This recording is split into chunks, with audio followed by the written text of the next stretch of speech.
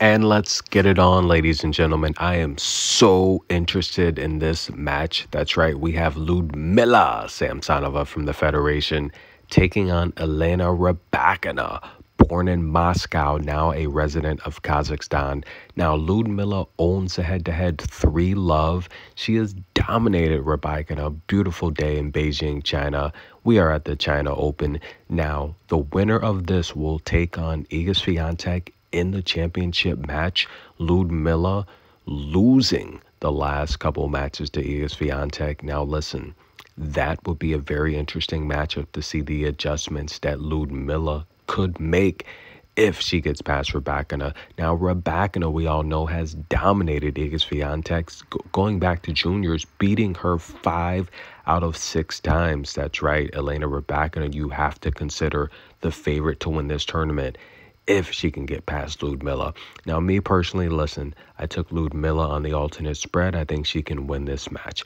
Liudmila is stretching the court beautifully right now, and the taller player, Rybakina, I feel, is going to have problems. Rybakina can win this match, though, but I think she's going to need at least 10 aces to win this match. If her serve is off, she has no chance to win this match. So if she's healthy, hey, she's going to put up a good fight. But if Rybakina is not healthy, she's going to be in trouble. Why? Because Liudmila has a great forehand. She can stretch the court. It's really tough to return that forehand once she finds her rhythm. But she's also mixing in the short balls, the drop shots. She is getting opponents off balance, keeping them second guessing, and not letting any of her opponents develop a rhythm. You saw Elena Ostapenko not even bother to run after a lot of those balls. But taking on Rybakina, who, look, she literally had 2 matches that she won in basically an hour. Queen win, Tatiana Maria. She is destroying opponents. Now, the world's ranked number 5. Yes, can she go for her 3rd master event of the season? We saw her win the Indian Wells. She attempted the Sunshine Double, but fell short to Petra Kvitova.